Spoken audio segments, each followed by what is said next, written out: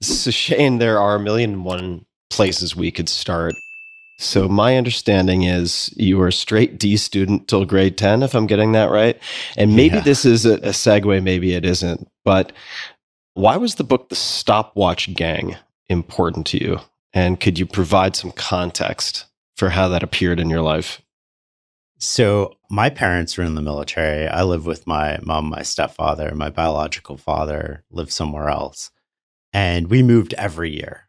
So every year I had a new school. I think the first school that I went to 2 years in a row was grade 10 and 11, to put things in context. Same school, 2 years in a row.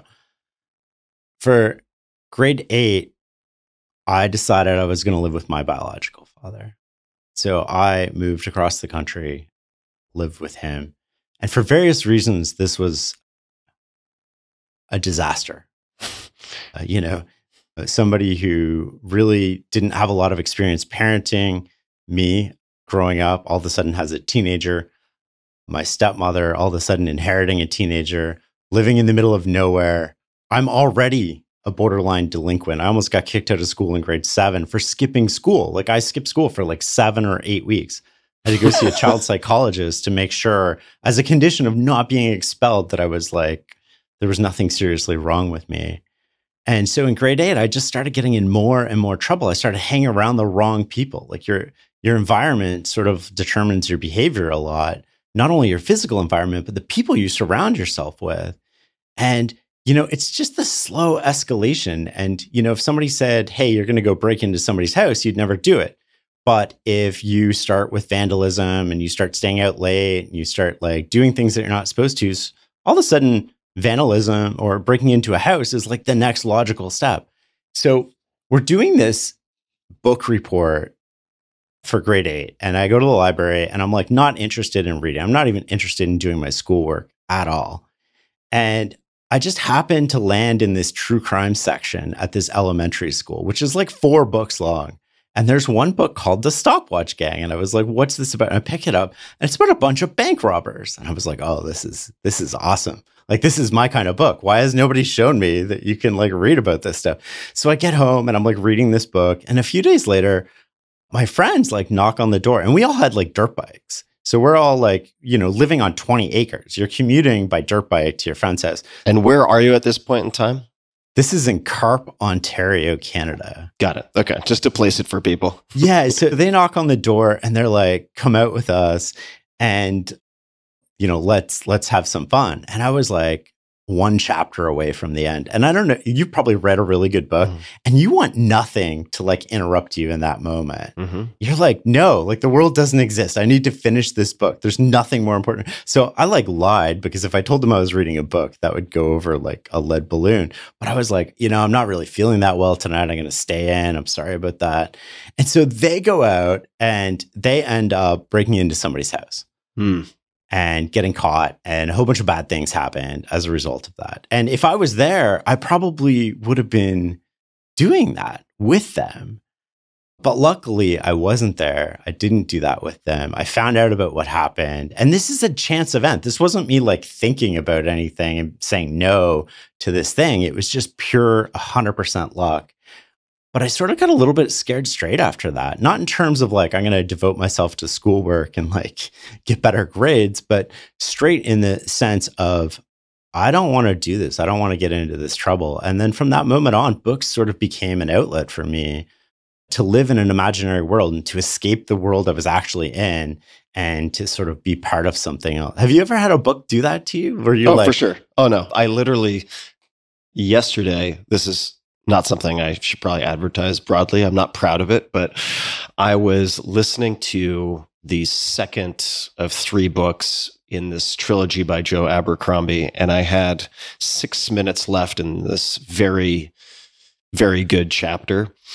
And my mom had arrived a little bit early to go to dinner. And so I was banking on having that extra time before the pickup to finish this chapter. And it bothered me so much that I got up, I said I really had to go to the bathroom, and I went to the bathroom and I just walked around outside the restaurant for 6 minutes and finished this chapter in the audiobook. That was last night. So yes, I definitely know the feeling. That's awesome, right? And you're like, Yeah. how dare you show up early? Yeah, which is not the tone I want to take with my mom, but I was like, oh, okay. Yeah, I forgot. My OCD as it applies to time should not be imposed on all other people. So that's okay. Took a little loitering meander as a bathroom break at dinner. That's okay. Got it done. And then in grade 9, like my grade 9 teacher wrote in my report card that Shane would be lucky to graduate from high school. So what happened? I mean, a couple of observations. Number one, if you had been convicted of, I'm not sure what the legal equivalent is, something like a felony or whatever that was with your friends, that certainly, I would imagine, would have complicated later work in government on some level. Oh, totally. Or it could have. But what were the inflection points that led to you being employable, especially at an intelligence agency in 2001? That is also like a crazy story because intelligence agencies, I mean, they vet people like up, down. So they interviewed neighbors, they interviewed teachers, they interviewed the references that I put down. They talked to people that I didn't put down. Like they want to know about your life and they want to know who you are as a person, especially for students and for people like me who have a bit more of a, I would say, troubled background, right? Like I'm not a straight A student. I didn't go to the best schools in life. I didn't have I had a clean record, but I didn't, if you look at the sort of supporting evidence, it's like, well, this person's been in trouble over the course of their life. And, they talked to my professors and like one of my professors hated me. And so that conversation was like, it was just so weird. Like we had this, I don't know if other people had this, but in physics, first year physics, they had this computer program that generated your assignments for you. So everybody in the class literally had this different assignment and each question was different. There was like 10 versions of question 1 and then all the numbers were different. So even if you had the same version of question 1 that, you could find somebody else with it, you had the same version, you would have different numbers. So you couldn't just copy the answer. And so all the kids in school, all the rich kids, basically bought the same tutor. And this tutor for $20 or whatever, he just you gave him your sheet and he spit out the answers for you because he had all the 10 versions of the question. He would just plug in your numbers and you'd go to school. And the way to submit your assignment wasn't you actually submitted paper. This is like the dawn of the internet, like 1998-ish. And so you would submit your assignment almost like over Telnet. You would log in and it would say, what's your answer to question 1? And you would submit your answer. And I was like, this takes a lot of time. I got to work full time. I don't know if I can spend the 20 hours a week it actually takes to do this, but I was in computer science. So I was like, I'll write a little program that just sort of goes from negative 1,000 to positive 1,000 and guesses in increments of 0.1. And so I did this little program and it worked great. I got 20 out of 20 on every assignment until March of my first year. The teacher comes in and he used one of those transparencies. And I don't know if people remember transparencies. Oh, yeah, the overhead projectors. So it's like a PowerPoint graph that he puts on this projector. And it's like average guesses on the y-axis and student number on the x-axis. And the average number of guesses per question was, I don't know, 17 or something. And mine was in the millions. So he's like, I want to see this student after class. And I was careful. I had read all the policies and procedures and it says unlimited guessing. So you're submitting 1 million guesses via Telnet? Is that right? Yeah, I'm not doing anything. I just basically... So there's no downside for number of guesses. You're only rewarded for getting the answer right in one of those guesses. Exactly. And so why not? Yeah. I read all the policies and procedures, right? I was very careful about reading all the rules to make sure I wasn't violating any rules. But I would go to bed and I would just basically hit run on this program and I would wake up and I would have my full assignment submitted, 20 out of 20.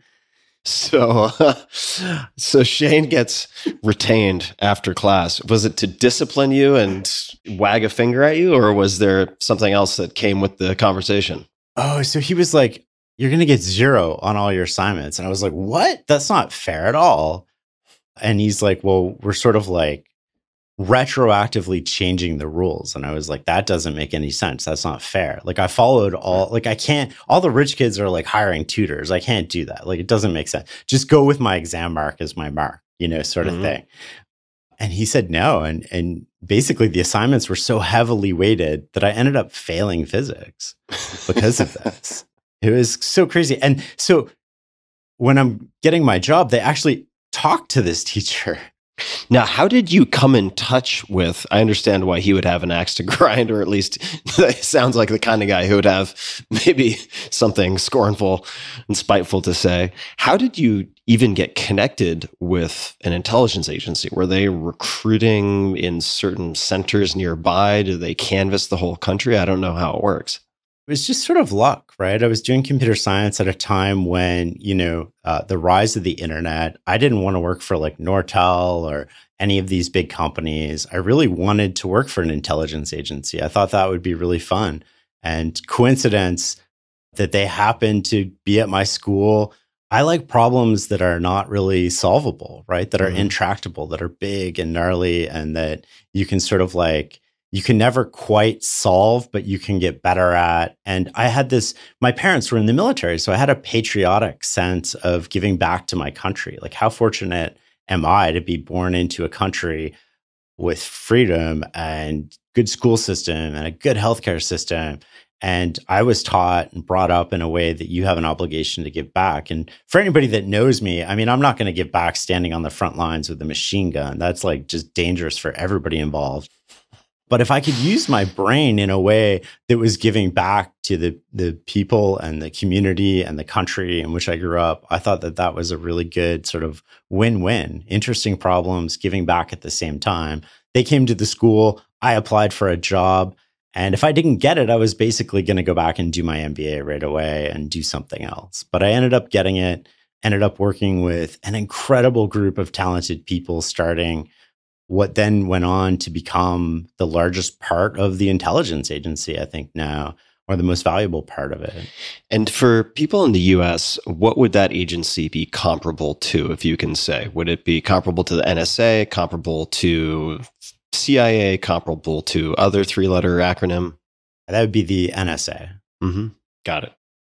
I'm going to take a hard left here to ask you about maybe, since you like intractable problems, to ask you about one that I know a lot of my friends are contending with, which is thinking about how moving around helps or handicaps their kids.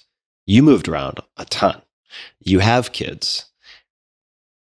How do you think that experience of moving from place to place, school to school, affected you positively and negatively, or in the pro and con columns, so to speak? And how do you think about that, or how would you suggest other people think about that if they currently have very mobile lives and are wondering how that will affect their kids?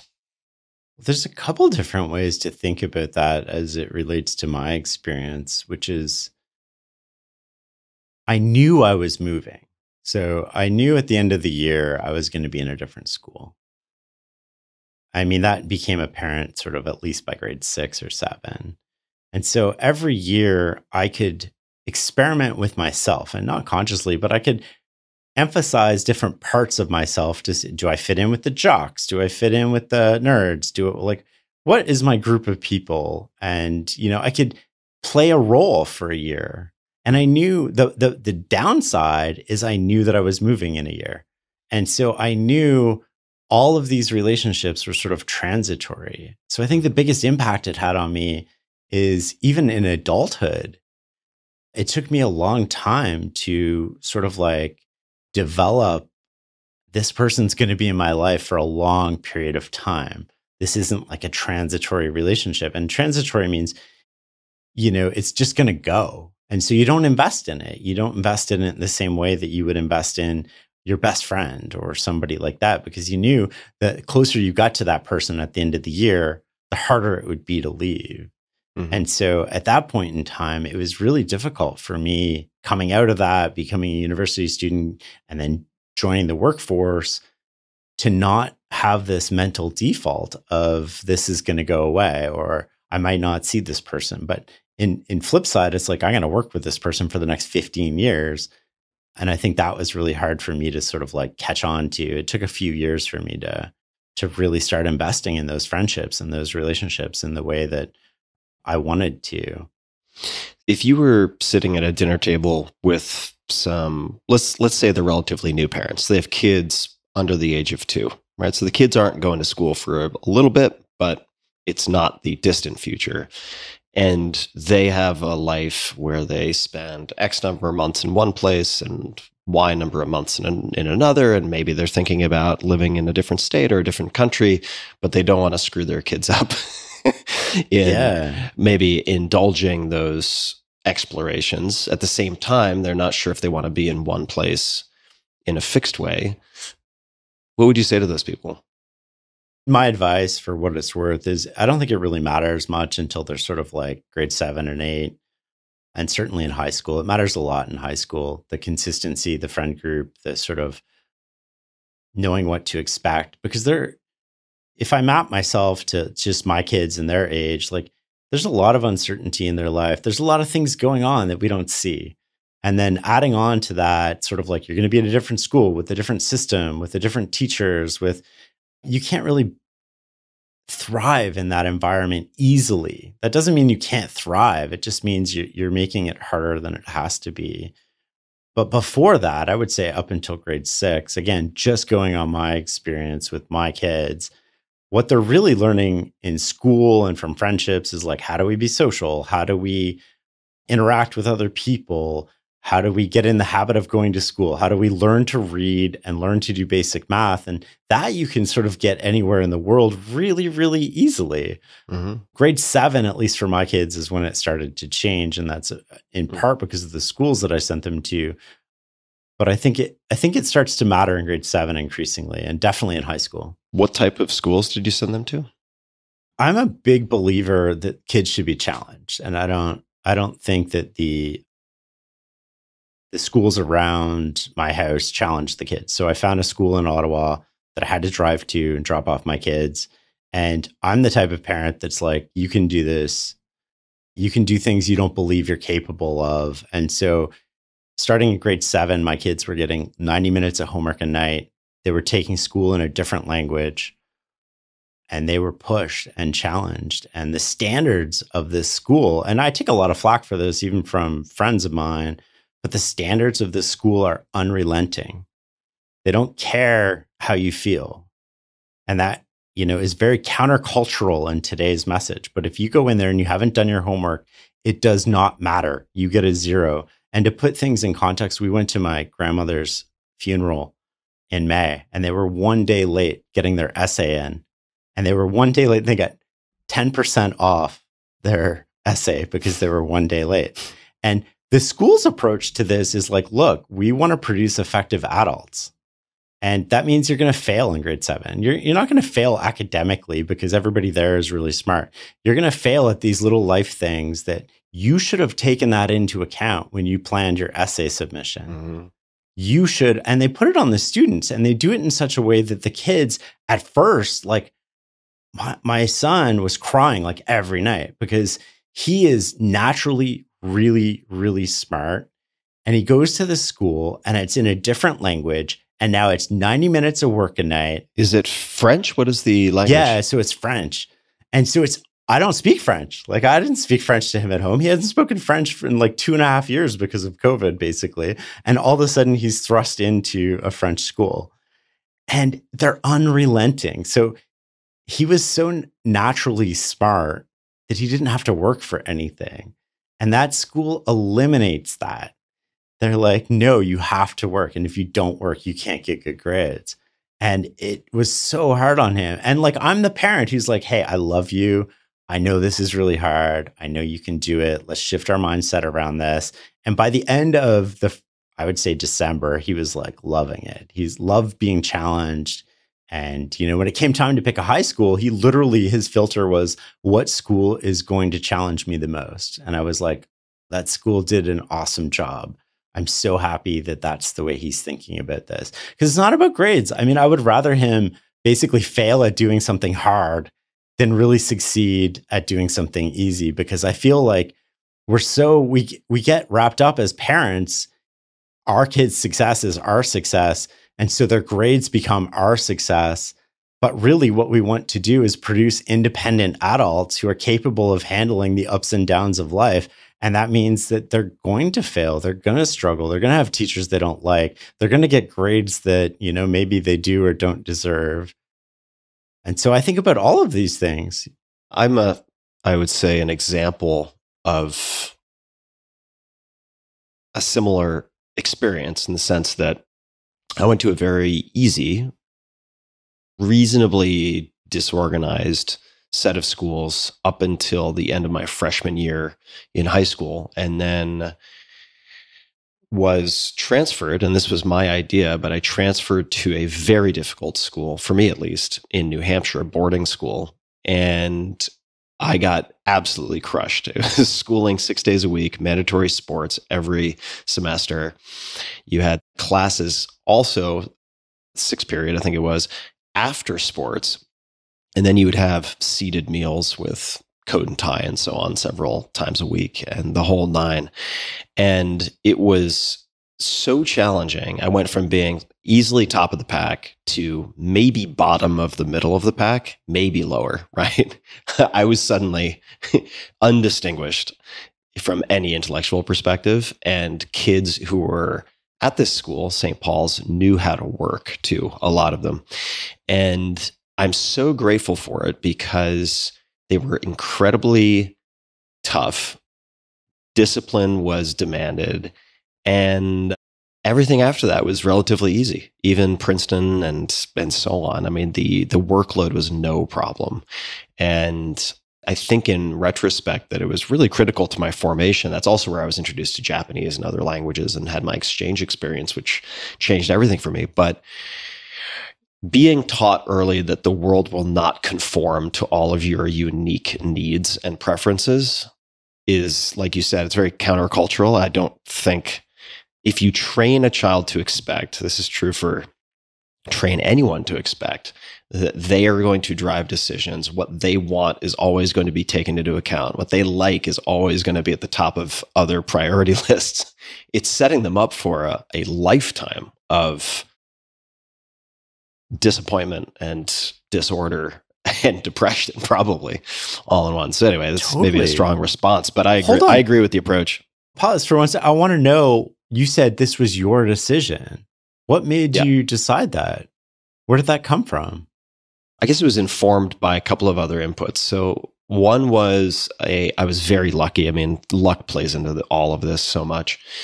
One friend of mine had escaped Long Island and he had gone to St. Paul's, and he came back and he basically said, "You got to get out of here. You have to escape." And it happened that around the same time, I think it was a math teacher and one other teacher effectively said the same thing. They're like, "Tim, I can't go any faster, but you're not going to get what you need here." And there wasn't really a strong suggestion as to a solution in that case, but those things all combined to piquing my curiosity about these things called boarding school. I didn't know what boarding schools were really outside of a few stories from my friend's experience.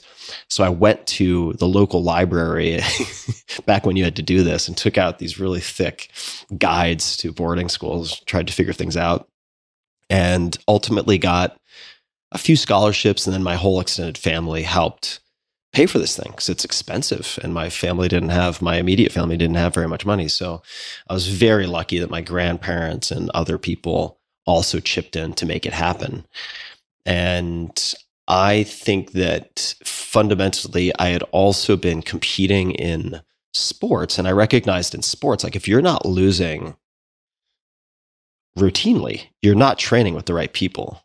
Does that make sense? At least in wrestling. It's like if you were to train on a tennis team and your goal was to become the best tennis player possible, if you were just annihilating everyone on your team, you're kind of on the wrong team if your goal is to compete in larger and larger arenas. So I appreciated that and enjoyed that with respect to competition. I was very competitive, but I couldn't really apply that to the academics in any meaningful way until I went to St. Paul's, and then I got my ass kicked. But it was the beneficial adaptive ass kicking that I think I really needed. So I'm all for it. I think we miss that, right? Like school has become almost too easy. We're not challenging the kids and we're not holding them to a high enough standard. And it's causing all these downstream problems later on in life. At least that's my view. And I want my kids to be challenged. I want them to fail. I want them to learn how to overcome these obstacles. And you must have gone through something similar, right? When you're going from sort of like lead dog to, maybe bottom middle of the pack, like, where's my identity? You're not just dealing with how do I develop the systems to study and get the work done, and all these people already know it, so I'm behind, but you're dealing with all these identity crises in terms of your ego and how you think about yourself.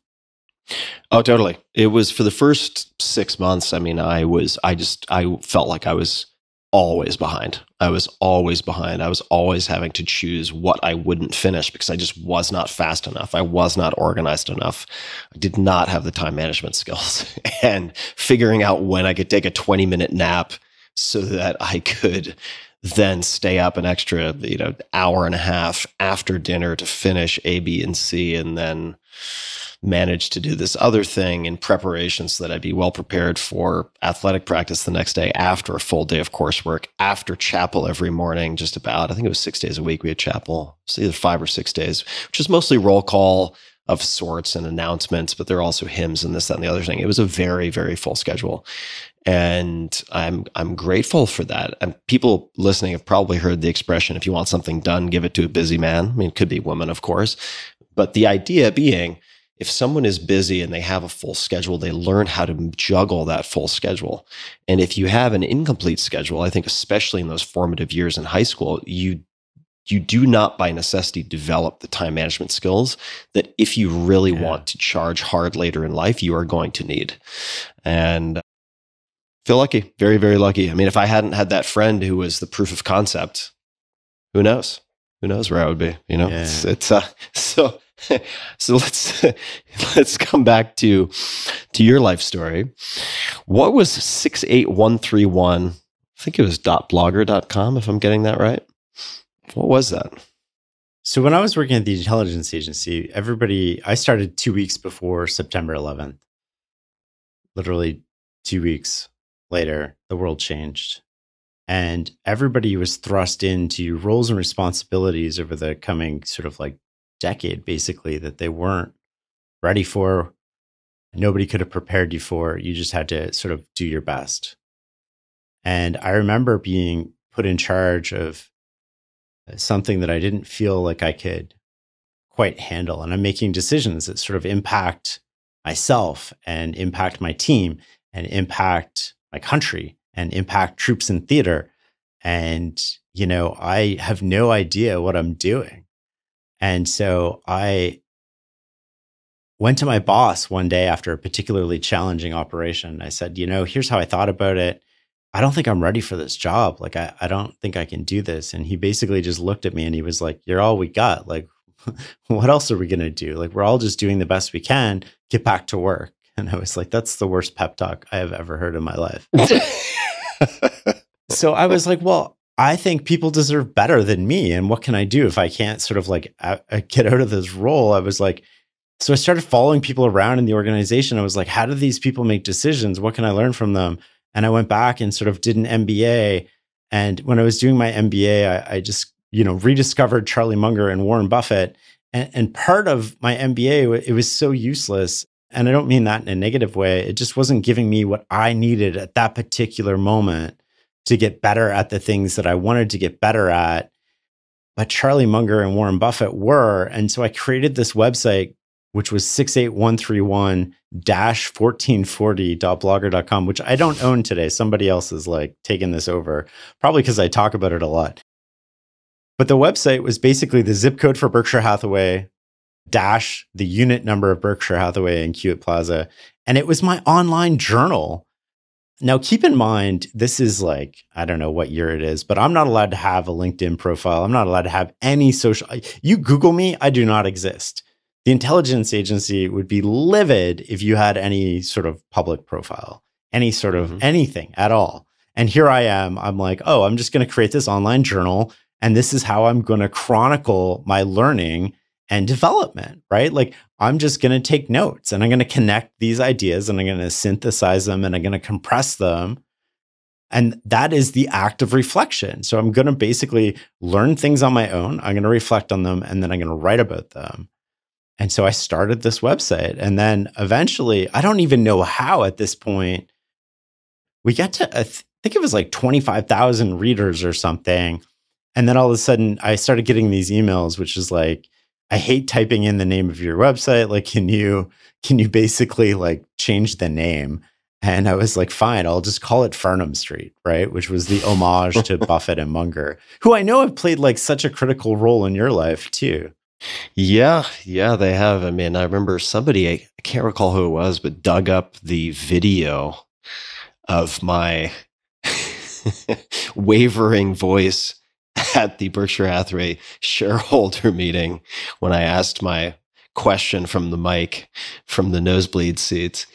I have been informed by them for sure. I mean, I have incredible respect for both of them. Were you introduced to them by Buffett, The Making of an American Capitalist, or how did you get introduced to them? So I read Buffett, The Making of an American Capitalist, I think in university, but sort of like everything got put on the back burner once I joined the intelligence agency and like the world changed, right? September 11th changed everything. I didn't really come up. I mean, I worked 6 days a week, 12 hours a day for years. Didn't really have a lot of vacations, didn't have a lot of long weekends, and everybody else was doing the exact same thing, right? And it was the best time of my life, if that makes sense too. Not only you're working incredibly hard, you're working on amazing problems that you're really attracted to, and you're working with a group of highly intelligent, dedicated people. Like, it doesn't really get much better than that from a quality of life point of view. But everything sort of like all these outside interests got put on hold. I mean, I'm coming home, I'm like sort of like spending a little bit of time with the woman who was my girlfriend at the time.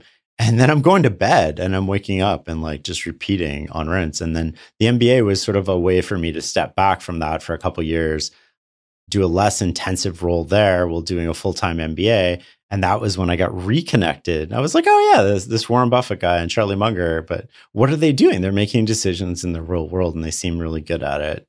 So what can I learn from them? So when you had the somewhat awkward numerical string, right? When you had the zip code as the URL, what were some of the, if you remember, were there any particular pieces that struck a chord with folks? Because those are non-trivial numbers you're talking about in terms of readership.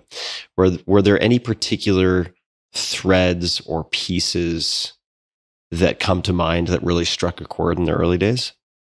I have to go back to be sure, but I think there's stuff about like, I was trying to figure out how Daniel Kahneman came up with cognitive biases, and Warren Buffett and Charlie Munger didn't really talk about cognitive biases, but seemed to avoid them. And so I spent a lot of time trying to like reconcile how cognitive biases can help you in the real world. And so what I sort of hit on, at least from my point of view, is like cognitive biases are really good at explaining why you made a mistake in the past, but they're really poor at preventing you from making mistakes in the future. So they're intellectually very satisfying, but they don't really prevent you. Like if you create a checklist of cognitive biases and you're a smart person, you're just basically going to outsmart yourself, right? Am I overconfident? No, I'm not overconfident, right? Like, I got this. I did the work. And so the story you tell yourself, you sort of like talk yourself out of them in a lot of ways, which is a bit of an irony to them. But tell me more about that. What do you mean by talking yourself out of them? Well, you come up with a checklist. Like a lot of people have tried this. They come up with a checklist of cognitive biases, and they're like, "Okay, I'm going to see if this applies to me." So, sunk cost fallacy, this, that, and the other thing, expectancy bias, or whatever it might be. Just putting together a list of things that one is intending to avoid. Is that right? Yes. Yeah. Yeah. And then, but consider sunk costs, right? So you make a decision, and then you pull out your checklist, and you're like, "Well, am I making this because, am I considering sunk cost, or am I just making this fresh?" And you've already decided at this moment, right? So you're just justifying and rationalizing the decision you already have. So you tell yourself a story about why sunk cost doesn't apply in this situation, or why you're not overconfident in this situation. Right. Use confirmation bias to address your other biases. Exactly, right? And the smarter you are, the better those stories get and the more believable they get. I'd love to get your help defining a phrase, just I suppose explaining a phrase, and then segueing into a conversation around mental models and cognitive biases and so on. So ordinary moments determine your position, and your position determines your results. So what is meant by that line, and what is meant by position? So the counterintuitive insight that I had about decision making from studying sort of Buffett and Munger and Peter Kaufman and a host of other people who've influenced my thinking is that they almost never find themselves out of position. And if you want to think of it as position as your circumstances, they're never forced by circumstances into doing something that they don't want to do. And often that means they look like an idiot in the short term, but in the long term, they win. And if you consider Buffett, for example, as we've talked about, he closes down his partnership during a bull market in the 60s because he doesn't know how to invest anymore. He's lost touch. He can't find what worked for him. He reopens it later in terms of Berkshire Hathaway. Time magazine, I think it was 1999, he's on the cover as being out of touch. 2001 stock market bursts. Right now, today, I think as of last quarter, he's got $150 billion on the balance sheet. And so what he's always doing is he's everybody thinks he's out of touch and he looks like an idiot, but he always wins because no matter what the outcome is, he wins. If the stock market goes up, he wins. If the stock market crashes, he wins because he's put himself in a position where no matter what happens, he can take advantage of circumstances rather than having circumstances take advantage of him. And I think that that's a key element we don't realize. If you put Warren Buffett in a bad position, where all of his options are bad, it doesn't matter how smart he is. It doesn't matter how Warren Buffett he is. Everybody looks like an idiot when they're in a bad position, and everybody looks like a genius when they're in a good position. You could then create that position by having a handful of commandments, and I'm making these up. I'm not saying this is what Buffett does because I haven't tracked him as closely as you have. But for instance, I know someone who's cut from a similar cloth, and he's like, no short positions, no leverage, and he has 4 or 5 rules that he follows, which means he doesn't always beat the S&P 500, let's say, but he's very rarely in a position where where he's a distressed seller or is forced into a bad position, right? So he's able to play a very long game. So I guess please keep going, but I'm wondering how you consistently create that type of position.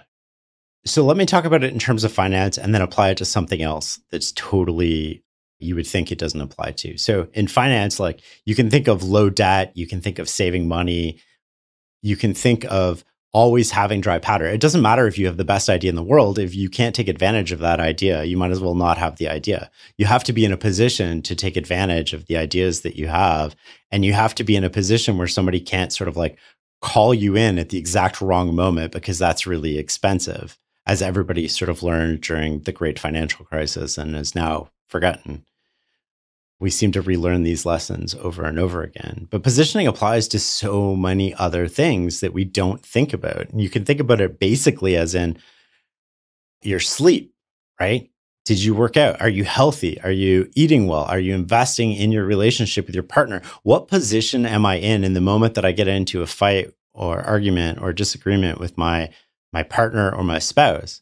And we don't think about the position we're in at that moment. But if you imagine that there's a patch of grass between you and them, is that grass dry or is it wet?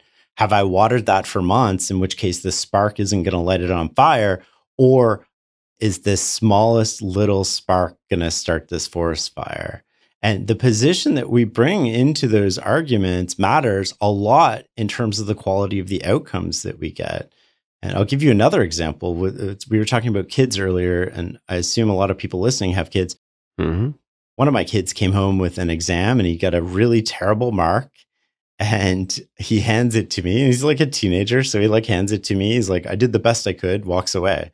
And normally the conversation ends there. And I was like, okay, well, now is not the moment that we're going to talk about this because I know I've got this teenage attitude thing going on, but we're going to circle back to this. And so later that night, I was like, talk to me about what it means to do the best you can. And what he told me about the best he could was like, when he sat down to write that test from 10 to 11, he focused all of his energy and all of his effort on it. He made the best decisions possible from 10 to 11.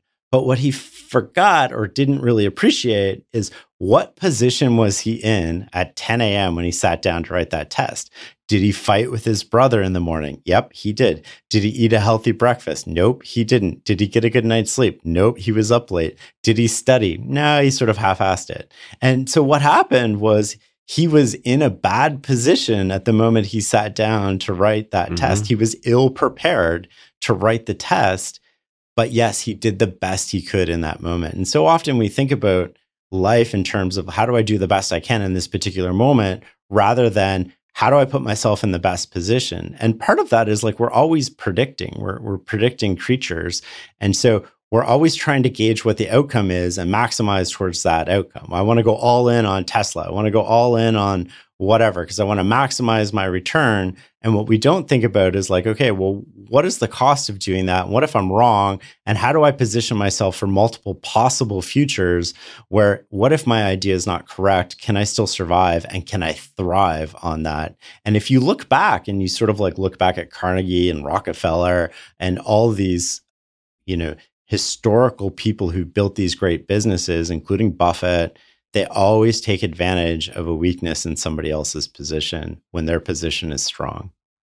Who else would you, and I know you mentioned a few names, but outside of Buffett and Munger, who else would you put on your short list? And not to make you pick favorites, I'm sure that you could give a very long list, but just off the cuff, if you had to pick 5 to 10 people, let's just say. Could be 4, but let's aim for 5 or slightly more people who you really respect as incisive, deliberate decision makers. Who would make that list? So we have a mutual friend, Naval Ravikant. He would be up there. Patrick Collison would sort of be up there. Kat Cole, who works at Athletic Greens. Yeah, totally. One of my favorite people. She's always one step ahead. She's amazing. I think that there's very few people who are well positioned in everything. Like if you look at somebody who's extremely good at one thing, like Buffett, that comes with extreme weaknesses. But you can have a list of exemplars in your head almost of different people who are good at different positions. But you have to pick what direction you're going. And then what positions do you need to be good at to be good in that direction?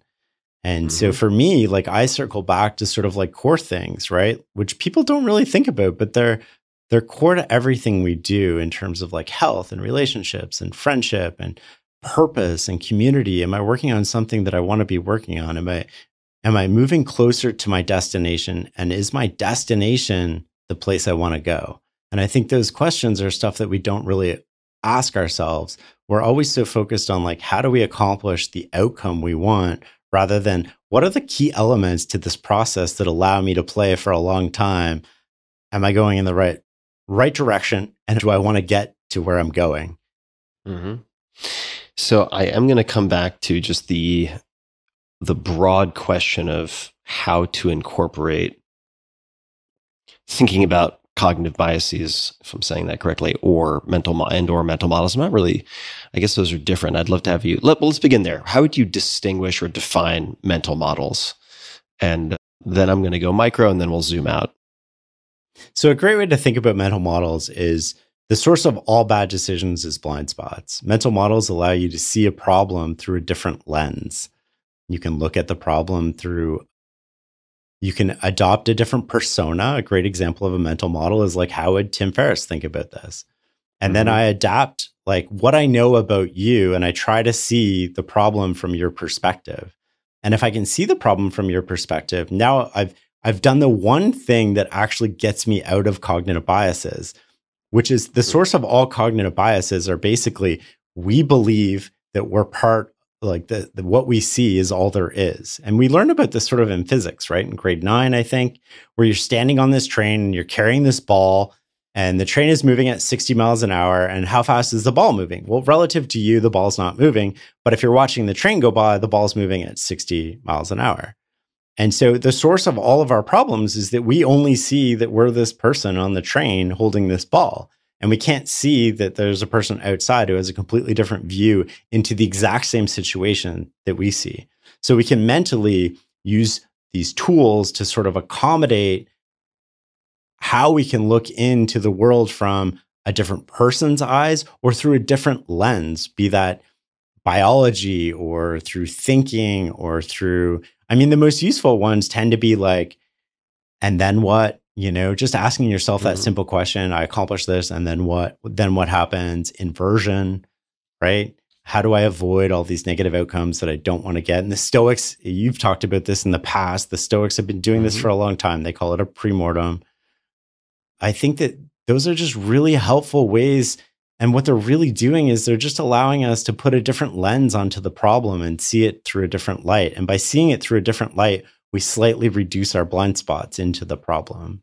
Yeah, totally. I've found some of, I haven't read these in decades, so caveat lector for anyone who picks these up, but some of Edward de Bono's work, I think he's originally Maltese, but so de Bono's 2 words, but, or actually he may just be a Maltese citizen. I can't peg the nationality. It doesn't really matter.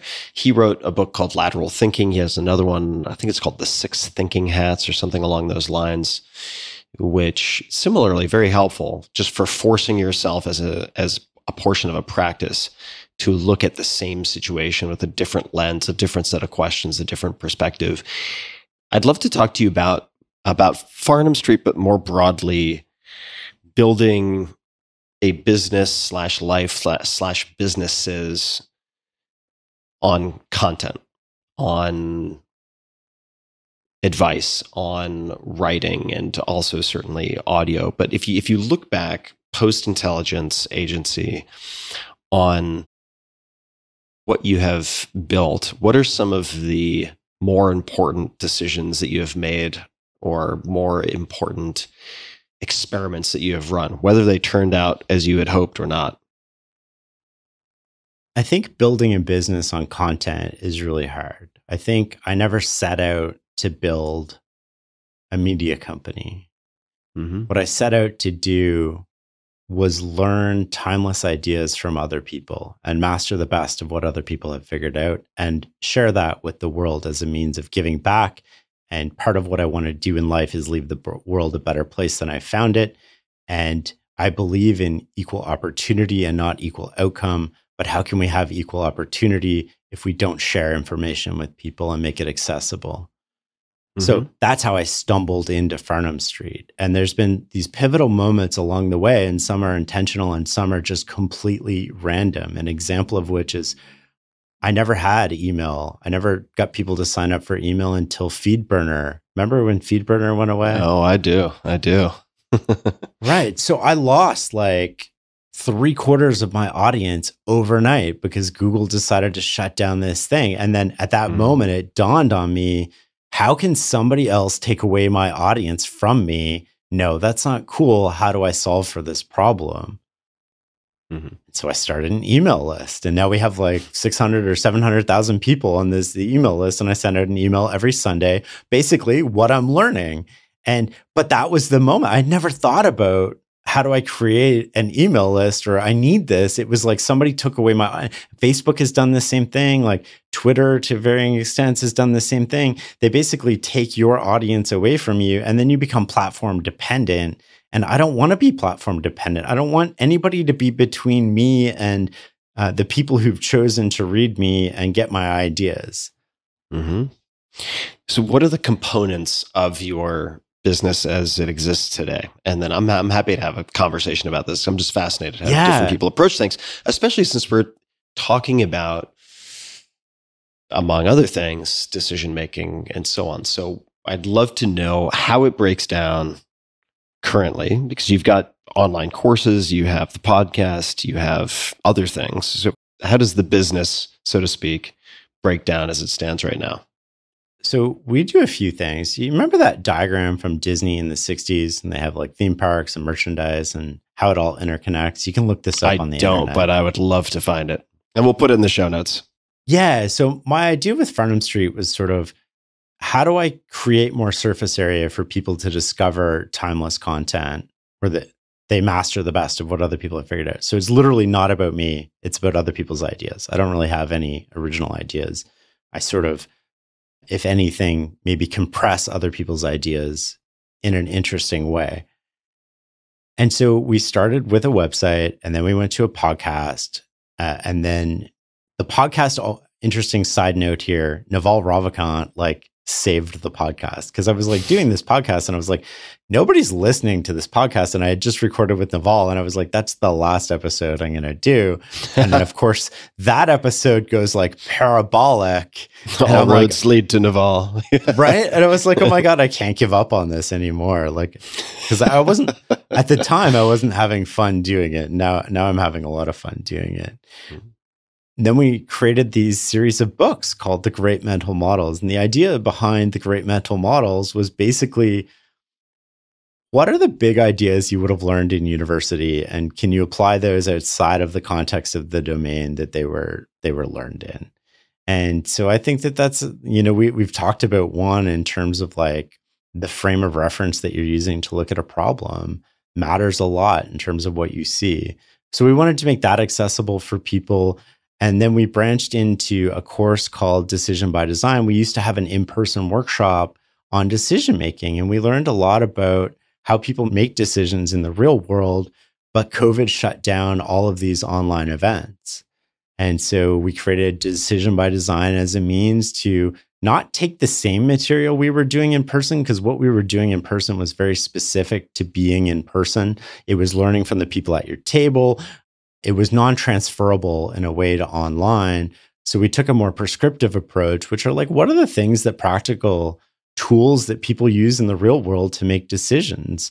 And we share it with people. And an example of that is separating problem definition from problem solution, having two separate meetings for that.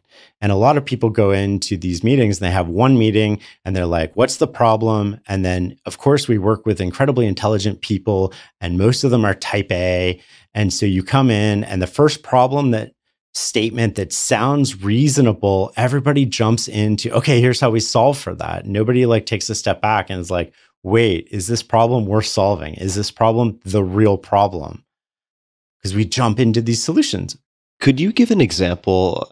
Could be hypothetical, could be real life, of scrutinizing the problem statement. I think this is really important. I don't do it nearly as much as I should. Could you maybe walk through what that process looks like? If you have an example, great. Otherwise, it could be in the more abstract. My belief is that the person who makes the decision has to come up with a problem statement for the decision. And that does a couple things. That forces the person who's making the decision to really understand the problem. They can take input from everybody else, but ultimately they're accountable for taking the problem statement and determining what that problem is, and then communicating what that problem is, and also identifying which solutions sort of work and fit for that. When we don't do that, and we just sort of throw a problem on the table, it really backfires. And so trying to think of a good recent example of this. It's a problem. Well, here, I'll give you one of my own. So maybe we can workshop that. Yeah. So, for instance, I have tons of legacy email addresses, inboxes. And it is, at least at face value, the story that I tell is that it is a huge pain in the ass, and there are different maybe security vulnerabilities and issues with having different platforms and things scattered all over the place, right? So the problem, in a sense, has not been that well defined. It's just overall kind of angsty hand-wringing and a couple of identified risks.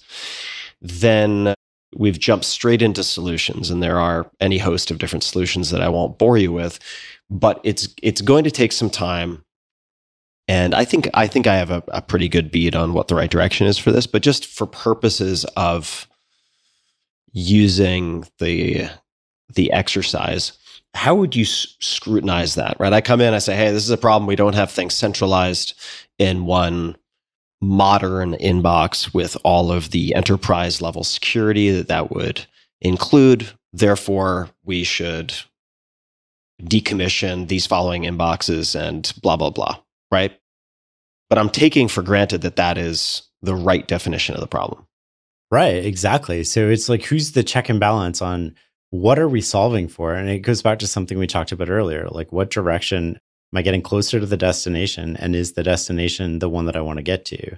So in this case, like, is the problem that you're solving, I want access to all of these materials through one inbox, or is the problem something different, which is I don't feel these inboxes are really that secure and I don't know how to manage them. And the way that you frame that problem will determine in a large part what solutions you see as available. And maybe it's something different. I mean, we're just sort of like spitballing this on the spot here. Yeah, totally. But your surface area is large, right? So all these email addresses increase your surface area of attack, if that's your sort of the way that you're thinking about it. And if your goal is to reduce it, one way of reducing it might be to consolidate it. One way of reducing it might be to eliminate them. Mm-hmm. One way of reducing it might be something completely different. Yeah, totally. And this is timely for me because as I was walking through recording a screen flow for my team related to this, I realized about halfway through, because I was talking about next actions, and I said, actually, wait a second. My ultimate objective here is to spend substantially less time in email. And I think maybe compared to a reference point that would be, say, an average of my friends, I do spend a lot less time in email, but I would like to spend more time on certain creative projects and larger sort of needle moving dedicated blocks of time, 3 to 4 hours for fill in the blank project or experiment.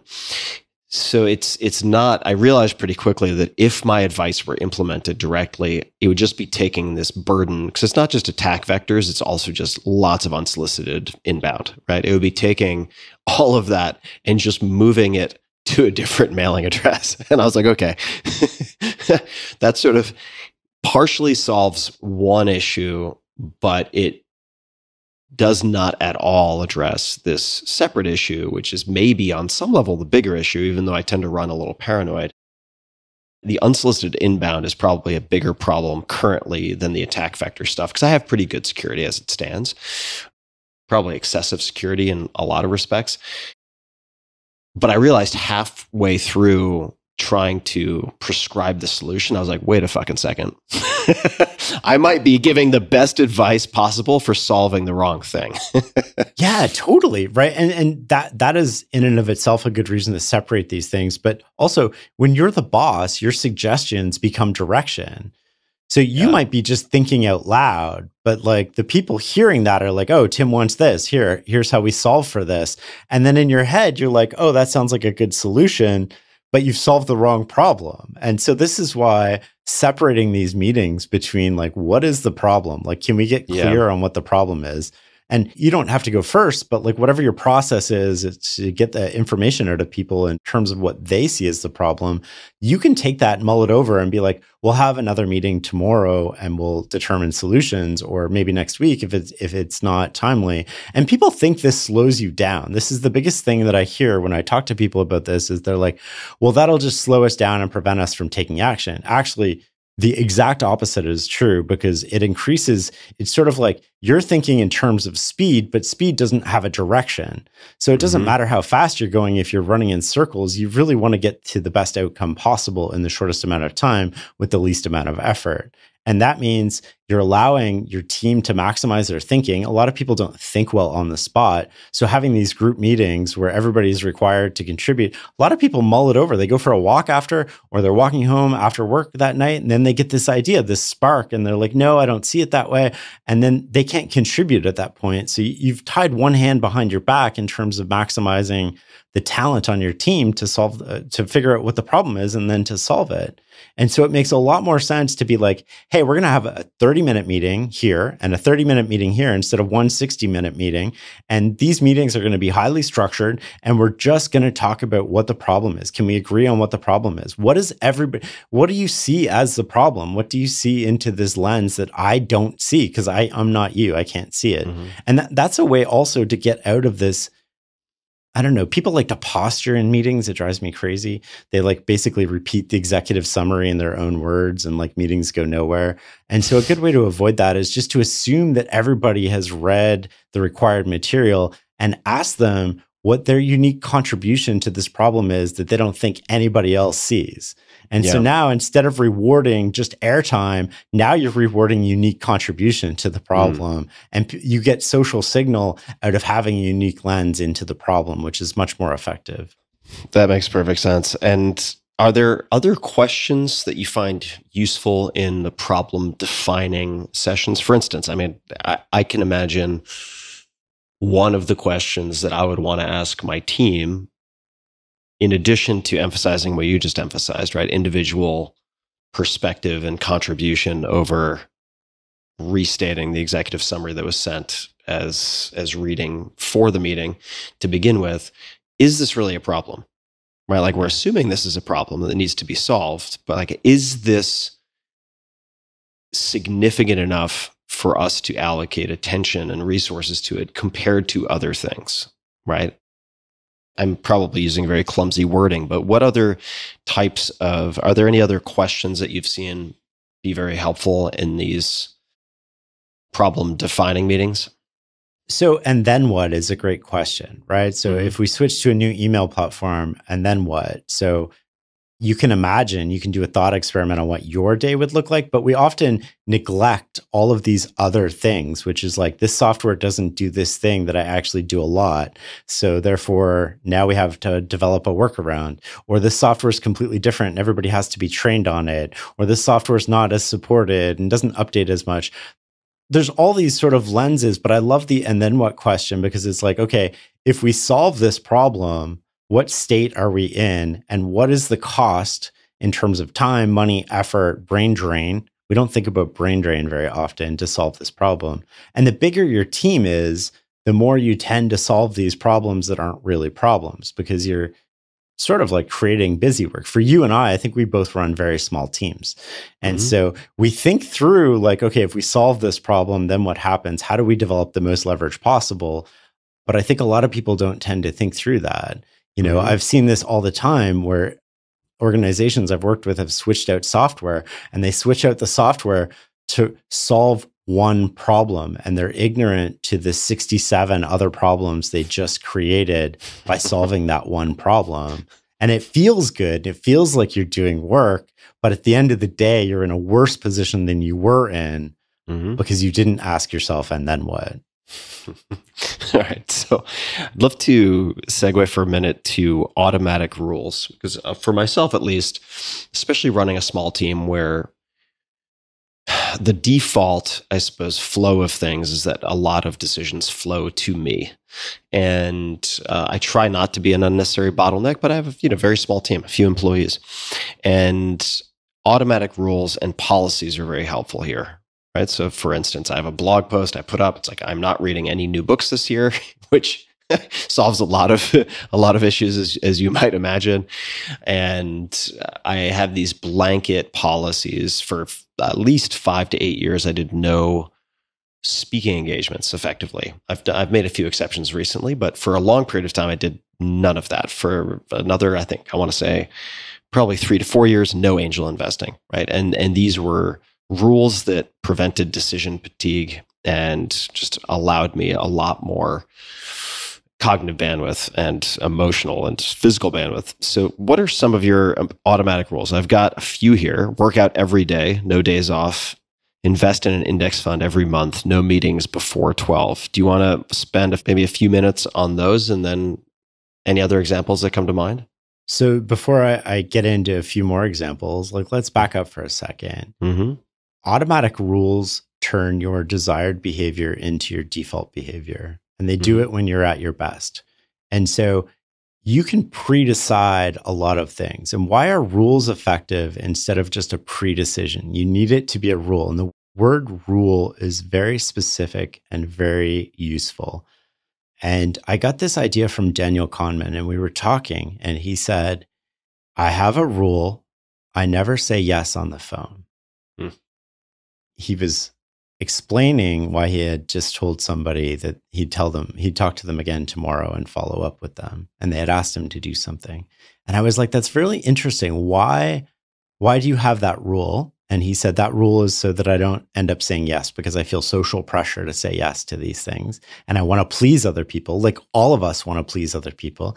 And he's like, I learned over years, and this is like fascinating, will blow your mind, will change your life. He's like, I learned over years, people don't argue with rules. And I follow them. So we're taught our whole life to follow rules, but we've never thought of like, how can we create rules for ourselves that we just follow when we're at our worst, when we're sort of like in the worst situation possible. We all know no matter how bad our day is, we shouldn't speed on the highway because it's against the rules. What we don't think about is, how do we use rules to our advantage?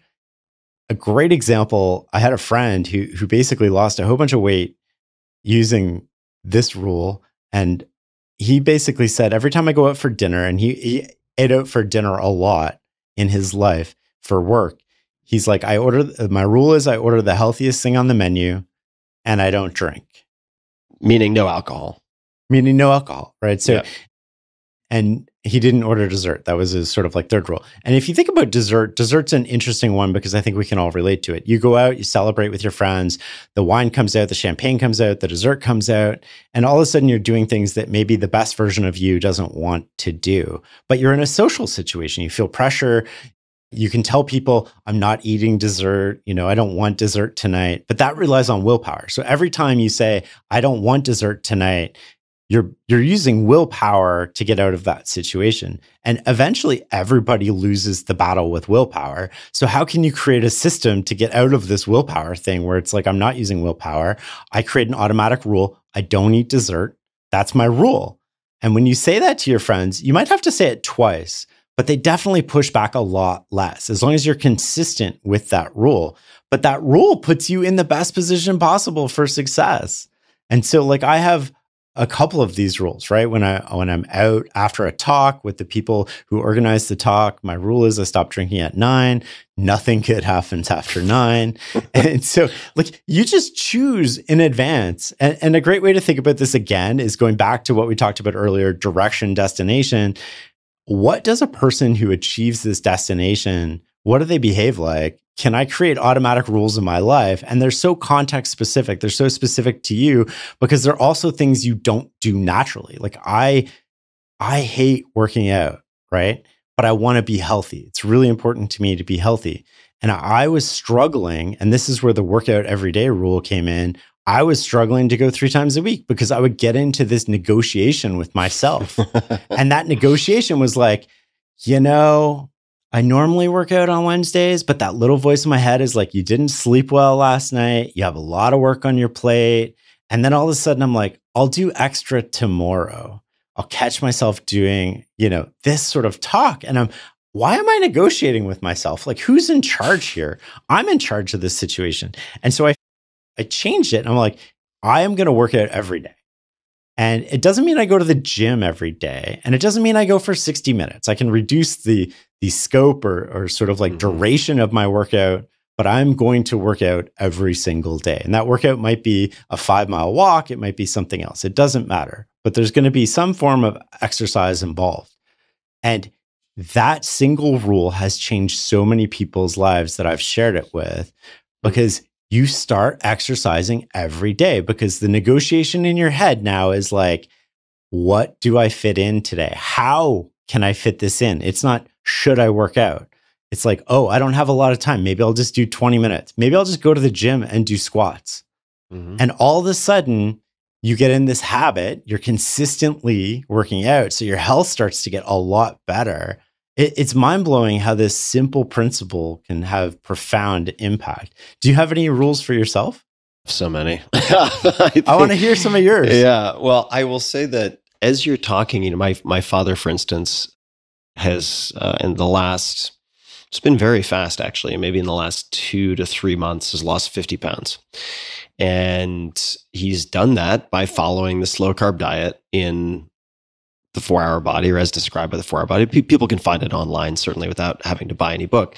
But the key there, one of the keys, is having a very straightforward rule. And the rule is, you don't have to give up your favorite foods for the rest of your life. You just have to give up your favorite foods for 6 days at a time. And you have a set cheat day every week. And that also allows you to get off the hook or to successfully negotiate with yourself or with your friends, because you say, it's my policy that I only have cheat day once a week on Saturdays. So if you want to have dessert, booze, whatever it might be, not in my dad's case with those two, but I'm happy to do it, but it's got to be on a Saturday, right? And then all of a sudden, the negotiation is over. There is no negotiation. Yeah. So I would say when I am my best self, which I am right now, let's see, another rule would be, if I want to follow the slow carb diet, have pre-made meals ready to go in the refrigerator for at least 3 to 4 days at a time. So I did that today, for instance, because if I start to run out of food and I'm picking at the dregs of whatever I have sitting around and I'm starting to starve, but lo and behold, I have a podcast to do, I'm going to go buy something fast that is not going to conform to the diet. So batch processing, buying, or having bought food so that it's ready to go. I mean, I have a lot of policies. So as it relates to inbound, and I have an autoresponder that kicks back a lot of this stuff, I'll tell you some of the rules that have existed for a while. Generally speaking, no speaking engagements. And I could explain why that is. That was a particularly hard one when I made the decision, because speaking engagements for authors who have best-selling books is very lucrative. And it is, in fact, the main source of income for a lot of authors. Yep. And I just realized categorically I had to say no, because moderation, it was very hard to moderate my commitments with speaking engagements. Yeah. And it's addictive, right? Like you hop on a plane, you get this big check, and then you could do it all over again. And then you end up booking your life out 9 months in advance, and it crowds out a lot of other things. So like the metaphor of this sort of apocryphal story of the professor asks his students to fit the 2 rocks and a handful of pebbles and then the sand into the jar. And the lesson is, you got to put in the big rocks first and then the pebbles and then the sand, but you can't do it the other way around. You can't do it in any other order or the big rocks won't fit. And I realized for myself that was true of speaking engagements. What I did do as an interim for that is, when I would say yes to speaking engagements, I had a complete barbell approach. So I would either do free, so it had to be so incredibly compelling. Maybe that's because it's cause-based and I really aligned with a very narrow band of things that I commit myself to on that side. Or it had to be a paid gig matching or above my previous high watermark. So whatever the highest amount that I had been paid was, it had to match or exceed that, never below. And that automatically constrained the volume of things that I could commit to and made it manageable. And by the way, the people who are willing to do that were always the easiest to deal with. You would think maybe intuitively that the people who pay the most would be the most demanding and the most difficult. That has not been my experience at all. It's actually completely the opposite. And I have many other rules. So the no new books would be another one. If anyone tries to rush me into a decision via email or on the phone, the answer is no. It's not just that I postpone giving an answer. The answer is no. If I feel like someone is rushing me into a decision, the answer is no. If someone's rushing me because reading between the lines, they don't want me to have enough time for a proper legal review. A lot of startups do this. It's very annoying, where they'll send you docs on like Friday afternoon and say, well, we need to close this round and like we need to get signatures back by 10 a.m. on Monday. And I'm like, then it's a fucking no. I'm sorry. I'm an adult and I don't play these games. So there are a handful of things like that. I'll give you another one for the podcast. And I'm going to ask you a similar question for the business side of things for you and the creative side. But I'd love to hear any. So for instance, for the podcast, everything is prepaid. All invoices are prepaid. And that is something that very few podcasts can do. It's something that very few podcasts, I think, can manage given the business norms. Generally, it's net 30 or net 60 or some type of net payment terms. But to manage that, you either need to have a reasonably large team, you need to have someone fully dedicated to chasing down payment, or you need to work with outside agencies to pick up that burden. I didn't want to deal with any of that. And so I said, look, I recognize a trade-off. And with these rules, I think you would probably agree, there are trade-offs. There are always going to be trade-offs. But if decision is like decision, kind of like incision, like the cutting away, that's fine. So you're cutting away certain possible outcomes. But if I make a rule that everyone has to prepay, a few things happen. Number one, the universe of possible sponsors we need to consider goes down dramatically. Secondly, the people who are willing to do that, again, counterintuitively, are generally people who are measuring twice, cutting once, and are going to be the easiest to deal with later. Yeah. We don't always bat 1,000, but we do pretty well. So those would be some of the rules. I've got all sorts of other ones. Dude, as you were saying that, there's a couple of things that came to mind. One is I can often determine from an initial outreach of an investment whether I want to do the deal before I even know the specifics, because it's like, how fair is this to me? And if the deal is like one-sided towards you, like an example of which is like, hey, I need this by, you can't get it legally reviewed, or you have to get your lawyers working overtime. I need it by Monday. Well, I don't want to be a partner with that person. No, that's the honeymoon phase. Should be easier. So that's an easy no. But like often, like when we're investing in a lot of private businesses that aren't necessarily startups, that are profitable businesses, I can tell by the valuation, the pitch, like what people are looking for, what their optimal scenario is, if I want to be a partner with that. Because if you're presenting a deal that isn't fair to me right now, you're never going to be fair to me in the future. So it has to be win-win. And people don't understand, like there's literally 4 permutations of a relationship. There's win-win, win-lose, lose-win, and lose-lose. And only one of those permutations can survive time. And what do we want with time? We want to compound relationships. You want to invest in companies where you don't have to review the legal documents because you trust the people involved. You've worked with them before. They're consistent. They show up. They do what they say they're going to do. And maybe the investment doesn't work out, but that's not what you're thinking about. You're not worried about them stabbing you in the back. And so often we do things that just take us off this compounding train. And I think it was Naval who said, one of the big lessons from compounding is that all the gains come at the end. They don't come at the start. And so you have to stay on this timeline. So every relationship has to be win-win. And for like the podcast, we do like no paid speaking, which it's so interesting. I'm sure you get these pitches too. It's like, here, I'll give you $100,000 to come on your show. I'll pay in advance, yada, yada. And then I always look up these people and I'm like, oh, now I know the podcasts that like accept money for guest speakers. But we do the same thing with this prepaid stuff. And this came back to bite us because I'm a high trust person. I operate on trust. I don't want to be in business with you. If we need a contract, I mean, that's generally my motto. It doesn't mean we don't have contracts, but it means if I feel the need of a contract, it's an easy no for me. Yeah, if you need a contract to protect you from someone you don't really trust, you're playing a gambler's game.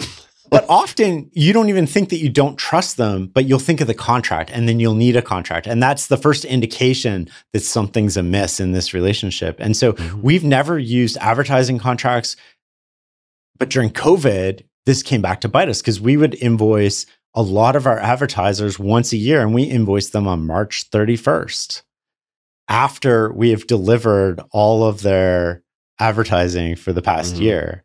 And we've worked with people for years. And then all of a sudden we're delivering these invoices March 31st, 2020. And people are like, we're not paying that. And I'm like, whoa, what do you mean we're not paying this? Like, that doesn't make any sense. We've worked together for 4 years. How is this even possible? Am I missing something? And they're like, basically sue me. And I'm like, whoa, like what is going on here? This is crazy. Interestingly enough, a few of them have come back and tried to advertise with us. And they're like, we'll pay our old invoice. And I'm like, you should pay that and then we'll talk. But like, there's no way I'm going to like sign up to work with you again. Yeah, no thanks. And the speaking thing, again, that comes back to like, where do I want to get to in life? I do the exact same thing, except I sort of limit it. I'm like, here's the number of speaking engagements I can do this year. It's like 6 or 10, depending on the year, depending on sort of like what I want to do that year. And then we use price as a function to modulate that. in the sense of, I love your high watermark idea. I think that's really important. And that's a great way that I had never thought about doing it. And I just use, hey, I only do 6 a year. Here's the cost. And it just eliminates most people. And to your point, the people that say yes are the easiest freaking people to deal with in the world. And they want you there. And there's no like 16 hours of pre-calls and like all of this other stuff.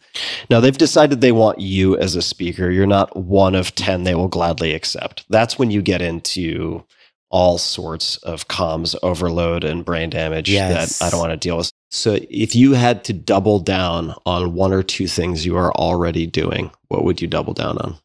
Oh, definitely the email list. I think that is the key, right? If you can pick one primary focus for this, you need to be able to reach your audience.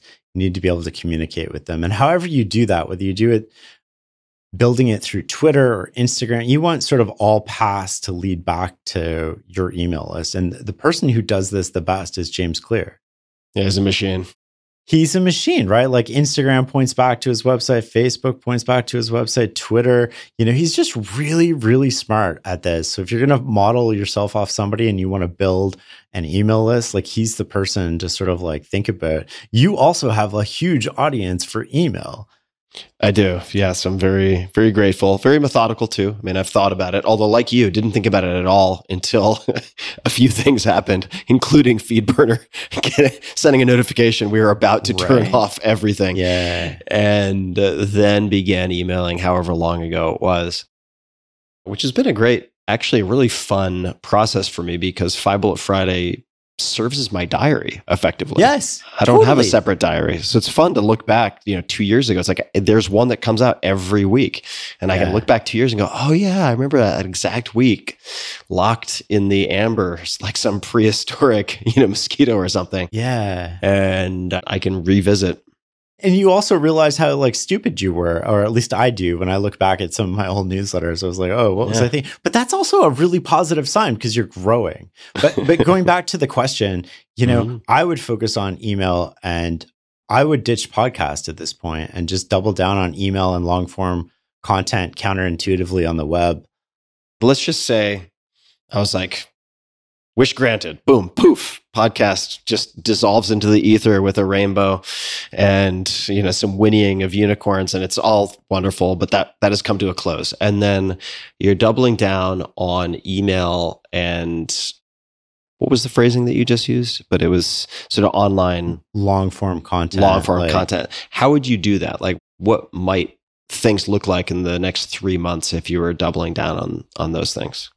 Just for context, like, I was operating under the guise of starting from scratch. So I would pick a vector, and that vector would be sort of creating content that people find useful and timeless. And it's super important. The word timeless is really important there because you want the compounding effect. You want the cumulative effect to work to your advantage. So if you're creating content that is easily consumed, but no longer relevant in a week, a month, even a year, then that content can't work for you when you're not working.